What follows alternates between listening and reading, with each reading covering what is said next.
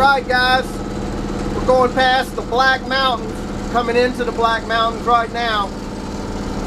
We just crossed the Continental Divide on the Eastern Continental Divide on the bus, which seemed like it was about 20 miles of uphill, running about 35 miles an hour.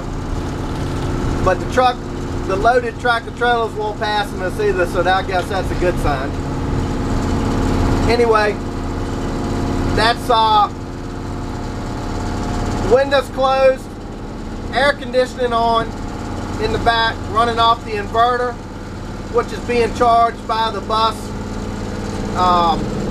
alternator and somewhat from the solar panels.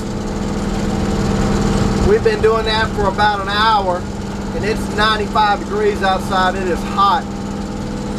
They're under, North Carolina is under some kind of severe temperature warning or whatever, so we turned the AC on, and it's doing a pretty good job. Still a lot of heat coming up off the firewall where I'm sitting at, but not unbearable. I got a fan on me, and like I say, the AC's coming up. And I'm gonna hand the camera back to Cosette. She's gonna take it back there and show you the AC running. We're going down the road.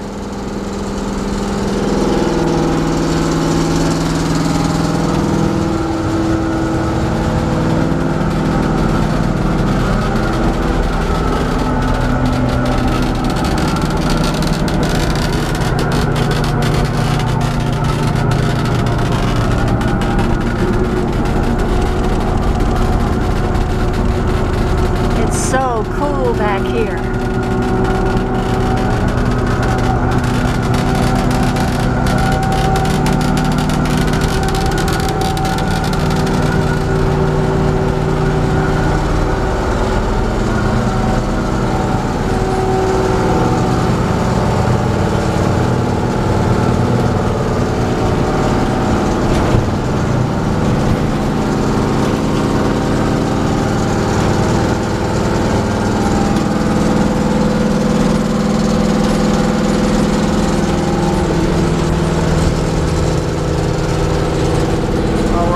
Still recording, alright. Cosette, did you talk to him while you were back there? I said it was cold.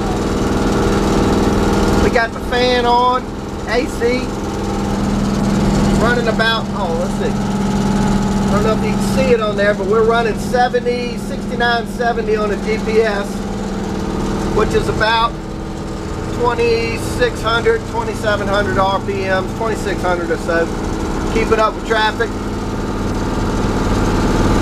rolling down the road. Here's the two things that we've said about buses. You better have a bulletproof, I mean bulletproof cooling system, as in radiator, motor cooling, and bulletproof brakes before you come out on the real deal road. This is 40, we're on Interstate 40 right now going across. And it's some serious hills and serious stuff. Rolling on a bus, 30 some years old. Anyway, alright, that's Michael out.